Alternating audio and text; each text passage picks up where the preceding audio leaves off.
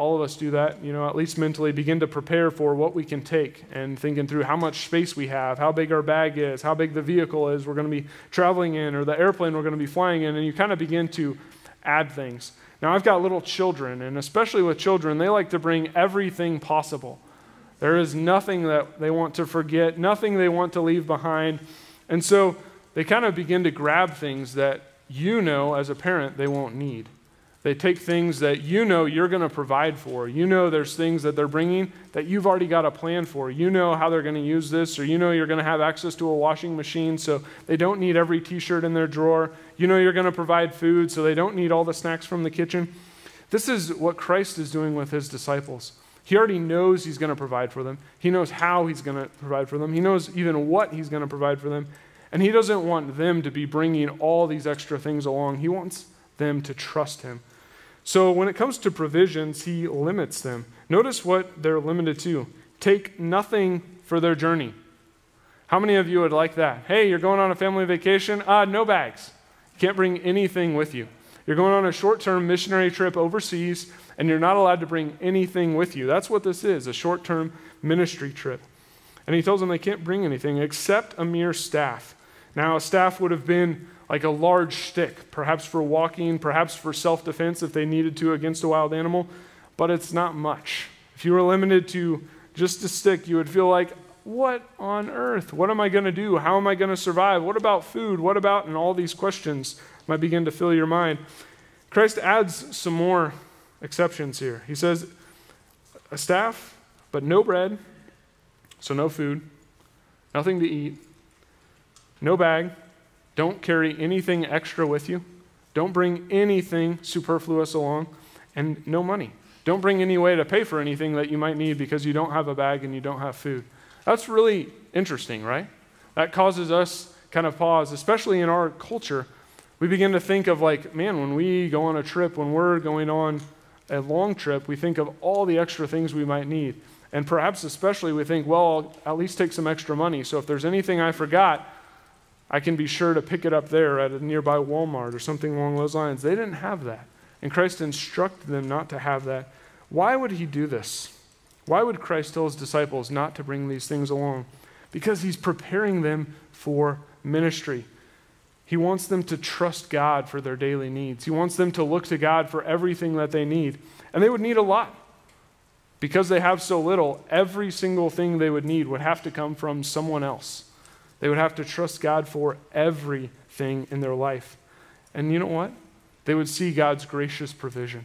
They would see it in a unique way because they had nothing to do with it. They would have nothing to do with how God provided for them, with how he worked in the hearts of others to provide for them. They would just trust him and they would see him work. And he's promising that to them by telling them, you can't take these things. He's promising to provide for them. Also, they would deny the worldly or earthly comforts. I think we sometimes think about worldly comforts and we think of sinful things that I might want or might need in my life, and I'm going to avoid those. But we have a lot of natural comforts. Most of us are very blessed here in America, and we have a lot of things that are nice, things that are helpful, things that are beneficial for our daily life. They wouldn't have any of that. Notice what they're allowed to take in verse 9. But to wear sandals, and he added, do not put on 2 tunics. So they get a staff, sandals, and 1 tunic. How would you like to set on a vacation like that, or to go out into ministry like that?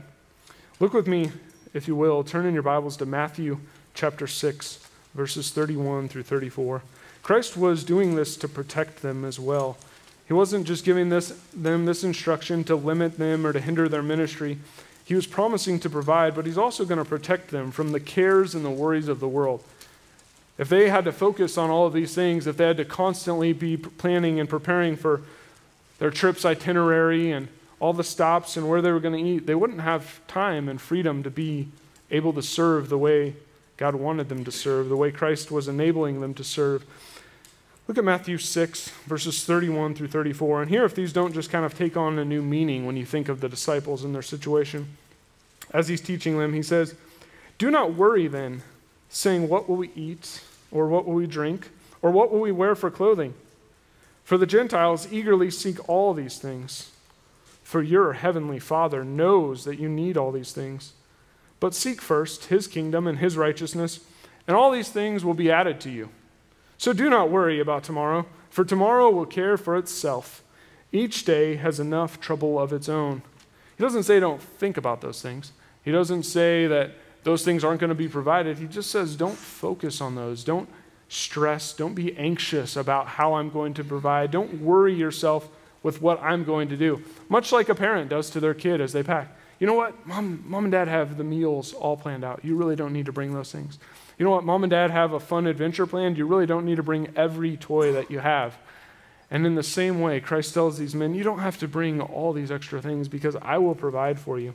This would free them up to have a singular focus. They wouldn't be caught up in the everyday affairs and everyday life. Paul writes about this in 2 Timothy 2, 3-4. He says, suffer hardship with me as a good soldier of Jesus Christ. No soldier in active service entangles himself in the affairs of everyday life, so that he may please the one who enlisted him as a soldier. They're working for Christ. Their job is to please him, to carry out his ministry, to do what he's told them to do. So he says, don't worry about all the other things because you know who I am. You've seen me provide. You've seen my miracles so far. Trust me, depend on me, and I will take care of you. That is part of the promise included here as he sends them out with nothing. So let me ask you, are these a part of your thinking as a disciple of Christ? Because all of us are disciples of Christ. If you're a Christian, if you've put your faith in Christ, then you're a disciple. Maybe you don't think of yourself as a disciple, but you're a follower of Christ. You belong to him. Do you think of yourself in this way that you trust the Lord? You trust him to provide your daily needs. You know, most of us have some kind of way of relying on or depending on some other kind of human in our life for what we need, whether it's a boss that we work for, whether it's a spouse or a friend or a company. Almost all of us have some kind of, or customers or clients who have to pay their bills for us to be provided for. So in some sense, all of us are kind of dependent on some other human. And yet he's encouraging them to be dependent on God for all of those things, not to look to people, not to trust people. And he's going to add to that even more in a moment. When you think of yourself and yourself as a disciple, do you trust Christ with your daily needs, with the provision that only he can give? It isn't easy. It's not an easy thing to do, to trust Christ for all those things, but it is what God calls these men to, and it's what he calls us to. He promises provision for them in this, and I just wanted to make a brief comment on this. It's been such a joy as I think through our time and our ministry here, how God has provided for us through all of you, through the body here, and it's been humbling and encouraging to just see his faithfulness through his sovereign work in the hearts of everyone here. And I think when you think of your life and your ministry, you can probably look back and see people that God has used in your life to pour into you, to invest in you. And you can marvel and go, what a God. What an amazing God who provides for my needs, who provides for the body of Christ. He's still doing that for his disciples today. Not only would this be provision for them, but it also would be protection.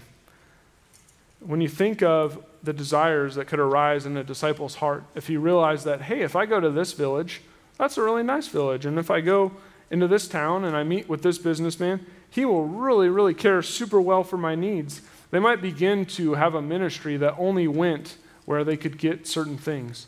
They might begin to have a kind of ministry that was set up and oriented all around possessions. They might only go where they were comfortable. But when they're sent out with nothing, any place is going to be comfortable, right? Any place they go is going to be better than what they have. And so as Christ sends them out, he sends them out with nothing so that they're free to serve and even encouraged to serve everywhere they go. There's no other kind of motivations that can creep in there because any place they go is better than what they have. That's a protection also from the external influences on their ministry, where someone might come along and try and buy favor with them or pay them to just be their personal teacher, to just be their personal minister. That wouldn't happen in this kind of a scenario because Christ is calling them and sending them out and protecting them from that with these encouragements here of not to take added things along, not to pile on material things.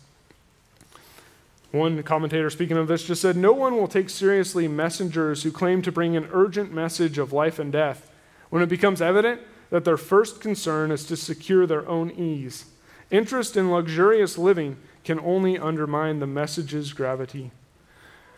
they're talking about life and death, if they're talking about souls, and all they're concerned about is, what am I going to have for breakfast? People would realize something's inconsistent here. And so Christ, as the great discipler, as the great knower of hearts, sends them out and has prepared them for the kind of ministry they're going to walk into.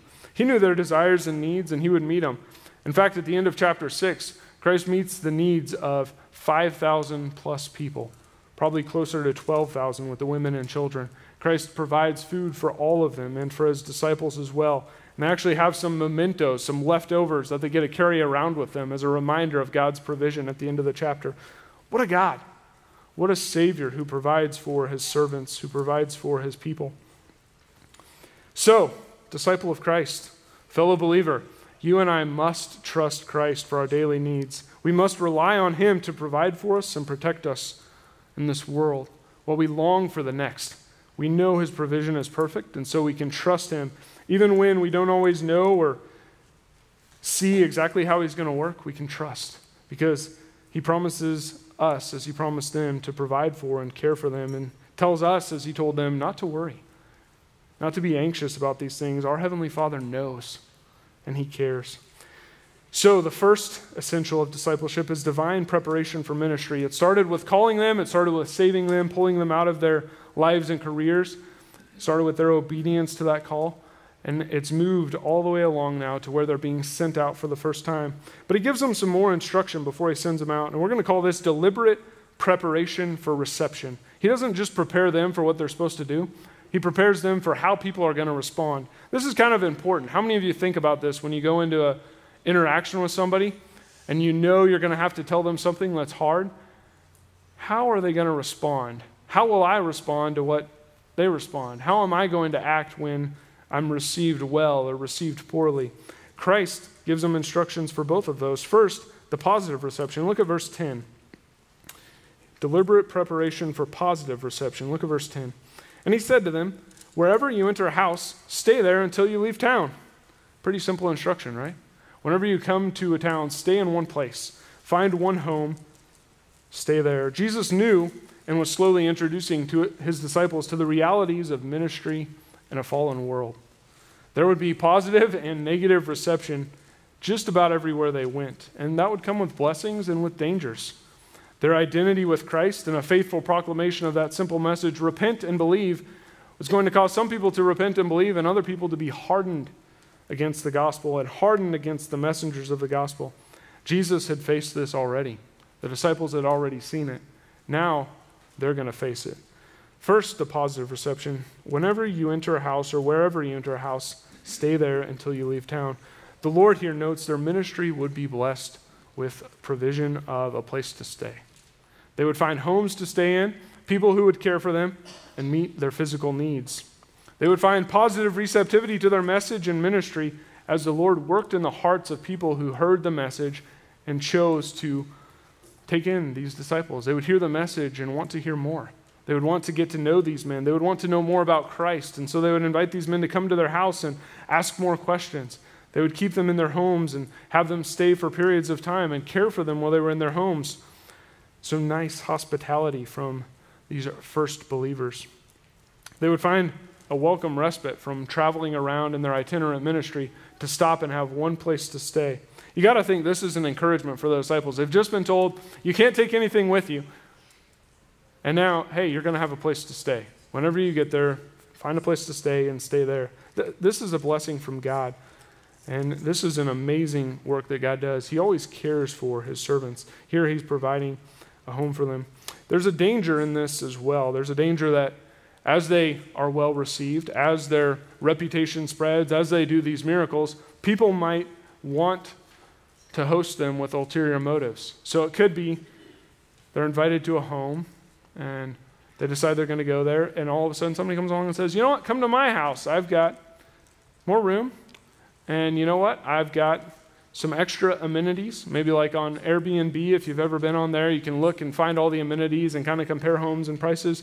They might begin to get competing offers from people who want to care for them, who want them in, who may not always have the best of motives, and even their own motives might begin to wander. They may begin to want something different. So Christ says, whenever you enter a house, stay there until you leave town. Be faithful in the ministry. Be faithful with those that you're serving. And don't friend hop or friend shop. Don't go looking around for a different place to stay. Don't go looking around for a better offer. Just love and serve wherever you are. Whenever you enter a house, stay there until you leave town. There's also a negative reception, and we find this in verse 11. It says, any place that does not receive you or listen to you, as you go out from there, shake the dust off the soles of your feet for a testimony against them. They're supposed to move quickly past rejection. So if their ministry isn't well accepted, if it isn't appreciated, if it isn't heard or listened to, we're supposed to move on. He says, any place that doesn't receive you or listen to you as you go out from there, shake the dust off the soles of your feet as a testimony against them. This is a cultural thing that maybe we don't understand as well here, but we do understand rejection is tough. All of us understand that. None of us like to be rejected personally, and we especially don't like it when it's because of our association with someone else. So picture yourself as an early disciple. You come walking into town, you're preaching a message of repentance and faith in Christ, telling people they're sinners, telling people they need a Savior. Christ is the only Savior. And all of a sudden they don't like it. You called me a what? I'm a sinner? I don't like that. I don't like that message. And you said, what? I have to repent? I like the way I'm living. I like what I'm doing.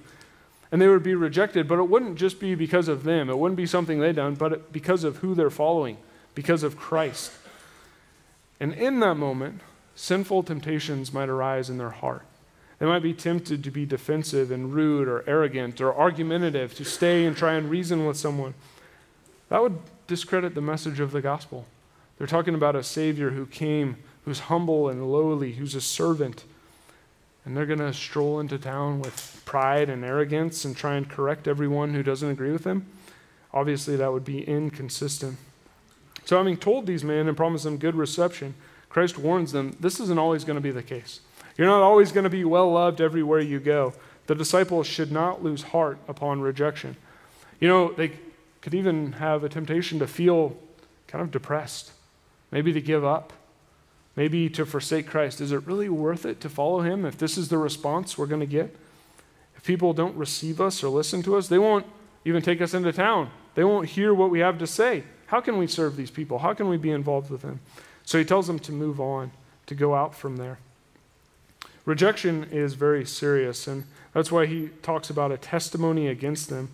Look with me back at chapter 6, verses 1 through 6. This is kind of an interesting pre-illustration for this that leads into this. So Christ comes to his hometown in Mark 6, verses 1 through 6.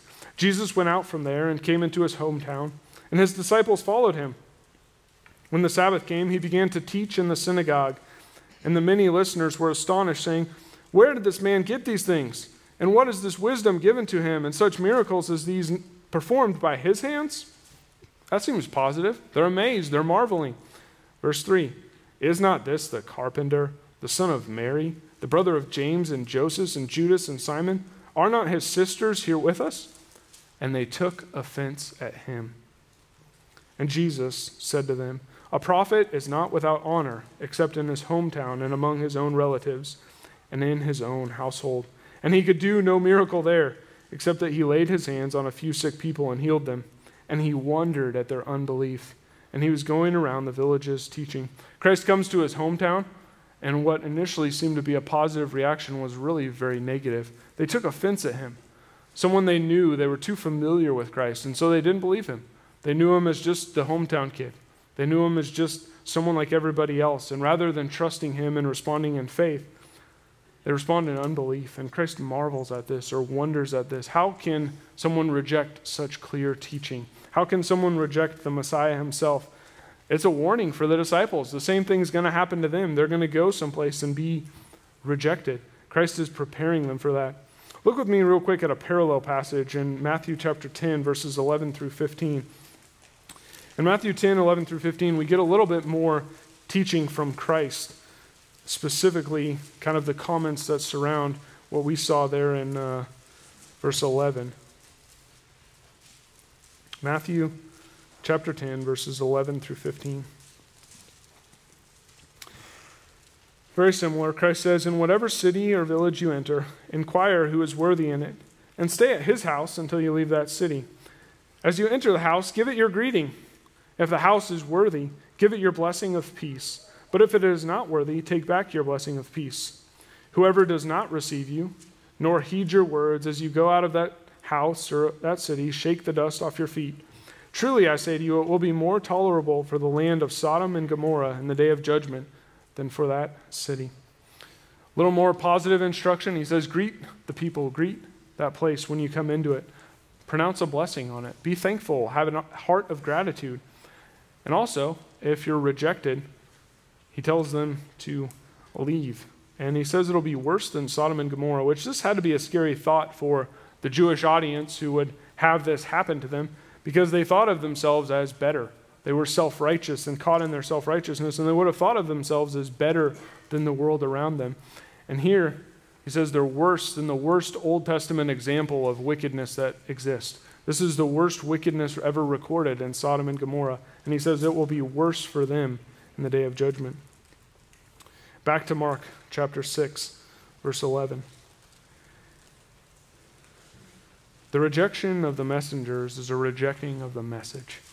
So if they're rejecting these men, they're rejecting Christ. And there's no way to separate the messengers from the message. This is what Christ sent them to do, and he's preparing them for the kind of reception that they're going to receive. This is just another act of kindness from our Lord. As he cares for these men, he wants them to know how to respond when they get into a situation they've never been in before. They've never been out in ministry on their own. They've never done this before, and God prepares them. He prepares them for what they ought to do, how they ought to do it, and how people are going to respond. But rejection doesn't end the ministry. The disciples are sent out elsewhere. They go out and head on someplace else. The disciples must continue to minister wherever the Lord sends them, wherever the Lord leads. Paul would later write about this kind of dynamic in Christian ministry in 2 Corinthians 2, 15 through 17. He says, "For we are a fragrance of Christ to God, among those who are being saved and among those who are perishing. To the one an aroma from death to death, to the other an aroma from life to life. And who is adequate for these things? For we are not like many, peddling the word of God, but as from God, we speak in Christ in the sight of God." As we read in 2 Corinthians 5, they're ambassadors. That's the role of a Christian, is to be an ambassador for the King, to go out and share a message that they know is going to have positive reception from some life to life and from some death to death, some negative. In 1 Corinthians 3, Paul writes about this dynamic as well and says, "I planted, Apollos watered, but God was causing the growth." So yet again, the disciples would have to trust Christ. They couldn't manufacture, they couldn't conjure up the response, they couldn't make people love them and receive them well, they couldn't really make people hate them. That would be predetermined. That would happen as they came to the city. They would experience one or the other. But they have an endless mission field. As they're being launched out, anywhere and everywhere they go, there's going to be ministry opportunities. And especially early on in this First Commission, as Christ sends them out, he wants them to be prepared for all that they're going to face. This, for them, is their first taste of ministry. Now, I don't know about all of you, what your first experience has been in serving Christ. Perhaps you dove into the children's department and you began teaching young people. That can be really disheartening if you start with little kids, because sometimes they love you and they're really excited for you on a Sunday morning in Sunday school or children's church. And sometimes they're really not. They're interested and thinking about just about everything else. The same is true for adults as these disciples go on in their ministry as they travel around. Sometimes people are going to be really excited and fired up about them in their ministry. Other times, not so much. And yet they're supposed to trust Christ. They're supposed to rely on him. And in this time, as it's challenging, it's going to be a humbling time. They're going to go out and realize how much they need him. And every day they're going to have to be dependent on him for their daily provision, for the opportunities of who to serve and where to serve. I think they're also going to come back and realize, hey, we need some more training. We're not quite ready to do this full time yet. We need some more help. They're going to realize their own need for faithfulness, that this isn't an easy thing. We're going to have to be really committed. We're going to have to be faithful followers of Christ. They're also going to realize a need for further character development. It will not be too much further on in the Gospel of Mark, and they're going to be arguing about who is the greatest. They're going to be debating back and forth about who is going to be the greatest in the kingdom of heaven. And it won't have anything to do with their ministry here on earth, but rather their pride and positioning with selfish ambition, trying to figure out who can be the greatest in God's eyes. And God, through Christ, corrects them and says it's going to be the servant. It's going to be the one who serves. It's going to be a blessed time for them. It'll be a challenging time, a humbling time, and a blessed time. If you've ever served in any kind of capacity in a local church, it's just amazing to see how the Lord works. Things you never thought could happen in an instant. Things you've been praying for a long time come to fruition, and the Lord brings it about. It's an amazing thing. And, as I just think about our time here, it's amazing to see what God has done. It's such a joy to see all of you here this morning. It's a joy to think through what the Lord does, how he uses men, how he uses each of you in your ministries, and how he uses us in our time here. And it's amazing. This is how God has always worked. This is how he's always unfolded his plan. He's bringing souls to know him, and he's hardening others. And it's been a joy to be here and see just his work in all of you and the work that's happened. When I first heard about Countryside, that was the thing that made me go home and start praying with my wife that we could come here. And I don't know if all of you know the story, but I was at Shepherd's Conference with Pastor Rod, and he was telling me all that the Lord was doing here at Countryside and how he had grown this church and was growing the people and how healthy it was and just all the wonderful dynamics. He never said anything about needing an associate, but I went home to my wife. This was March, and we started praying that Pastor Rod would need an associate. We prayed that he would need some help. And in the Lord's providence, 6 months later, I got a call from Pastor Bob, and he says, hey, he was my pastor down at Mission Road at the time. He said, hey, Pastor Rod reached out to me, and he wondered if you'd be open to sitting and having a conversation with him. And I was overjoyed. I'd been praying for this for months. And the Lord answered our prayer. And it was just amazing to see all the details that fell into place and how he opened up the opportunity to come here and serve you. This is how God always works. This is how he always works. So we see this here with the disciples. He's opening up opportunities for them, some positive, some negative. That's the way ministry works. That's the way the Lord works. And they would see the Lord's word come true. They would see the faith of people built. And it's an encouraging thing to see. If you work with our young people, or maybe you want to work with our young people and our students, it's such a joy to see God work in their life and do things you could never do, to bring about change and to grow them to be more like Christ. So this ought to comfort our hearts just as we think through Christ's preparation for their receptions, that our God knew exactly what they were going to face, that Christ knew exactly what these men were going to face and cared for them to prepare them for what they were going to see. Doesn't this careful, deliberate preparation by the Savior cause you to love him even more? When you think about your own life and the cares and burdens and worries you have, that he knows those, and he's preparing you for your ministry and will use you in a mighty way. What a Savior. So to review, the first essential for discipleship was divine preparation for ministry. The second essential for discipleship or Christian ministry was deliberate preparation for reception. And our third essential of discipleship is devoted obedience to Christ.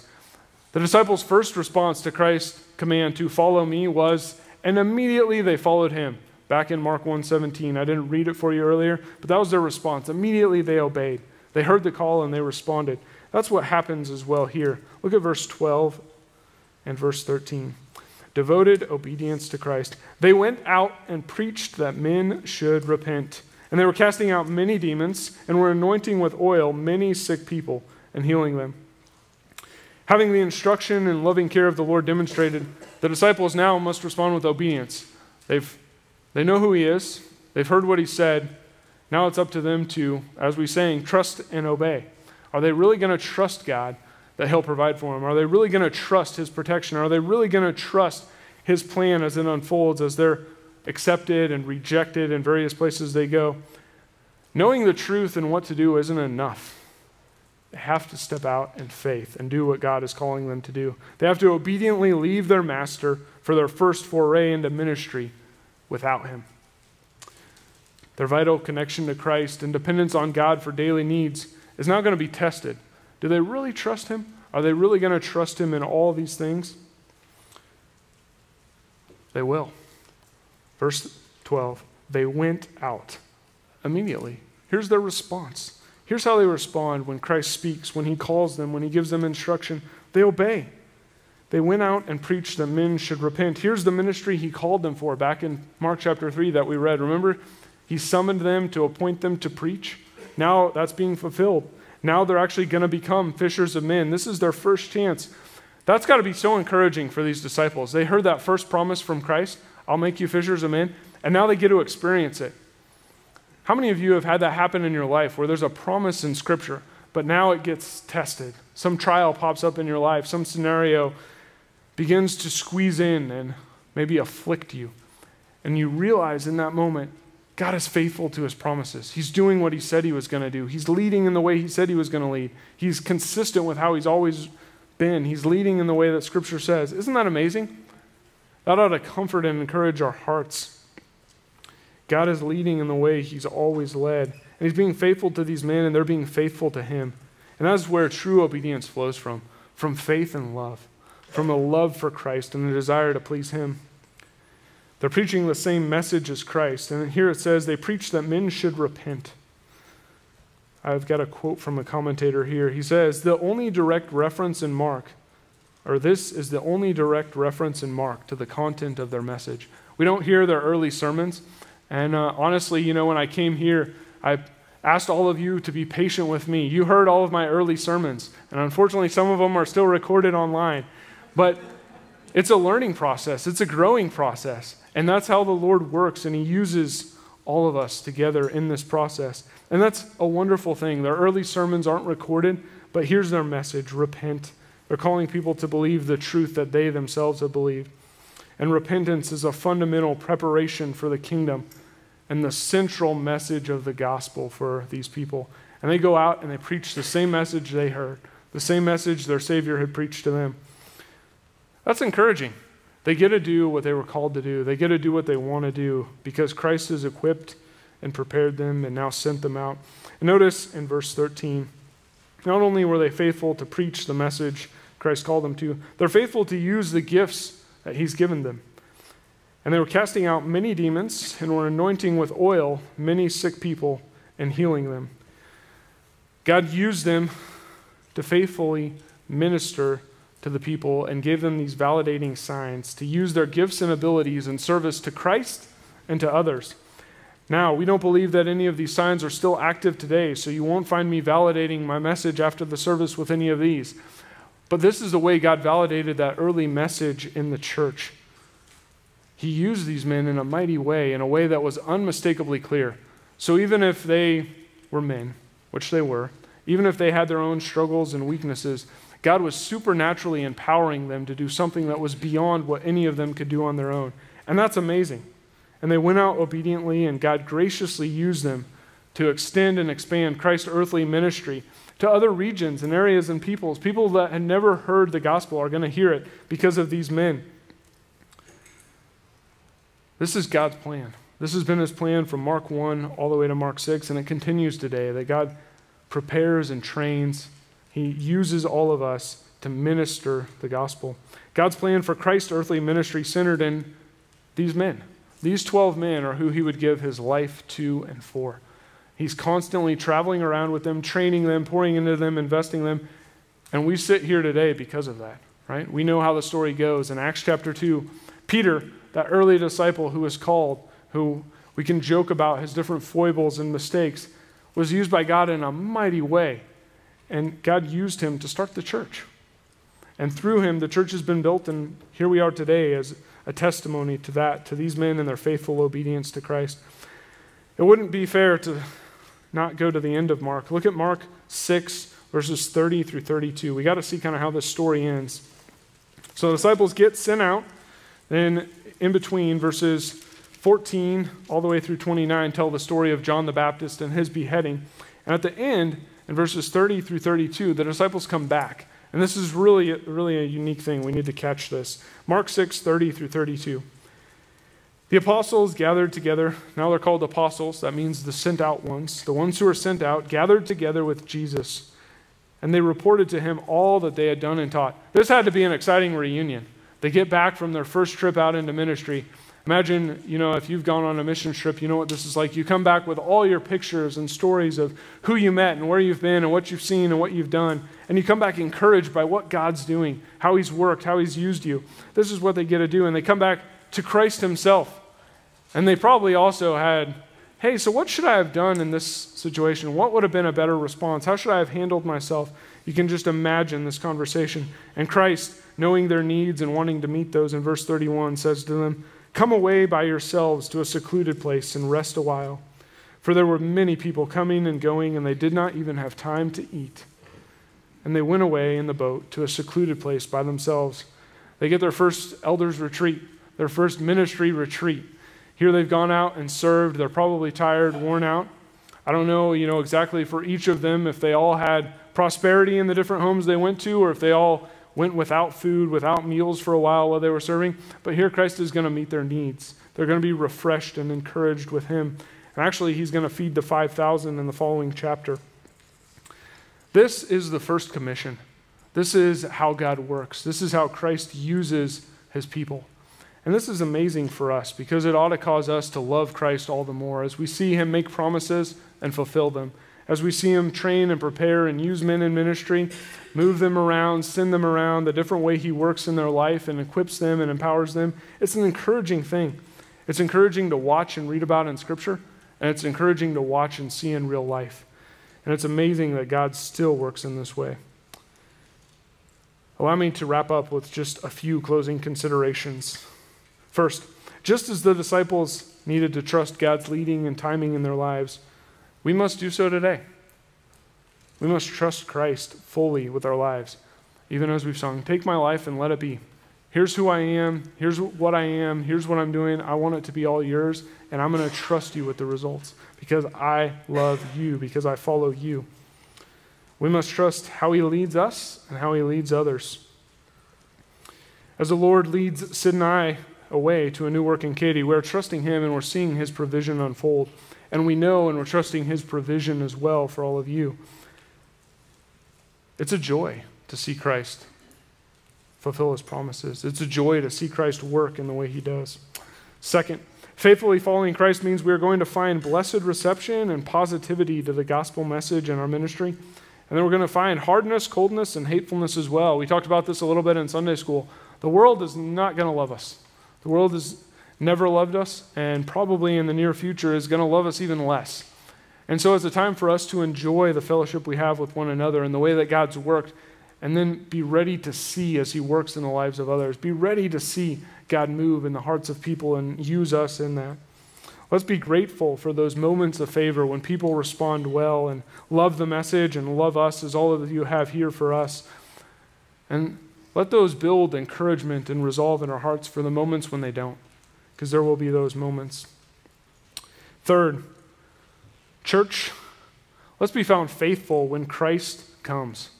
I don't know when that is. A lot of people are talking and thinking, it's got to be really soon, and we know people have said that for ages. But we have a lot of hope. We have a lot to look forward to in Christ. And let's be found faithfully obedient when he comes. That devoted obedience of the disciples then ought to be our devoted obedience today. Faithfully serving Christ, and he catches us busy and working, laboring and serving him. And we hear those words, well done, good and faithful servant. Nothing better could be heard from the mouth of Christ when we first meet him than that. So let's long for and look for and work for that day. Let's pray.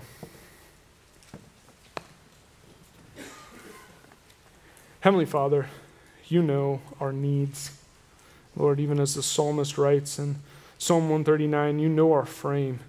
You know the way that you've made each one of us and the different gifts and abilities you've given us, the different opportunities you've put in front of us, the different ministries we have been, are, and will be involved in. Lord, you know all the encounters that lie before us, all the people we will meet and interact with, even as we leave this morning. Lord, we want to be those who are faithful to you, who trust you and rely on you for everything. Lord, even as these early disciples had to depend on you for food and shelter, for clothing, for finances, we want to be just like that, living a life that depends on you for everything that we need. Lord, we want to obey you. We want to respond in hearts that are full of love to Christ for being our great Savior. And even as we've sung, when we look at the cross, we marvel that he would come to die for us, that he would be our sacrifice. And we know there are many who do not know this truth yet, or perhaps who have heard and not responded, maybe even here this morning, May our testimony and our lives be to them one that reflects the gospel of grace and our great Savior, Jesus Christ. In his name we pray. Amen.